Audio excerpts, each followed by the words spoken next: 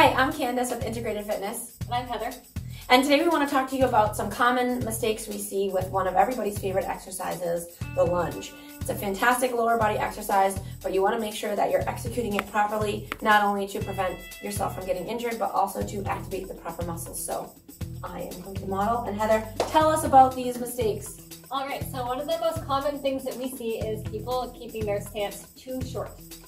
Can't see her. And so, as you'll see, Candace really can't even get into a lunge here. So we're going to have Candace take a step back with that back foot. And she'll go ahead and lunge. Good. See, this is a much better stance for Candace. So one of the other common mistakes that we see is that people put way too much weight into the ball of their foot, the front foot. That's hard. It's okay. Candace isn't even engaging the right muscles here. We're going to have Candace, we're going to give her the reminder to put the weight in the heel of the front foot as she pushes up. I know, correct? Good, this is much better. So another common mistake that we see is that clients will have too much forward lean of the upper body. And so we're just going to correct Candace and ask that Candace please sit upright. Good, and then Candace will go ahead. He's trying to break in.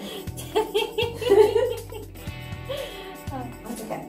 So once again, that's a lot better. And one of my favorite pet peeves here is when people put way too much, they go down too fast and they have a really hard landing on their kneecap. Oh, I have to do this one? Yes. Oh. So we're gonna have Candace slow down the lunge so that she can come just above the ground and then come right back up. Beautiful. Look at that lovely lean. My legs are on fire, so obviously I think I appreciate the corrections because now I can really feel my legs. So remember, if you're lunging, to follow those tips, take a wide stance. Weight is in the heel of the front foot. Want to keep the body upright, and also don't slam the knee on the ground. Slow down. Slow down, yep. So keep following us for more tips. Thank you.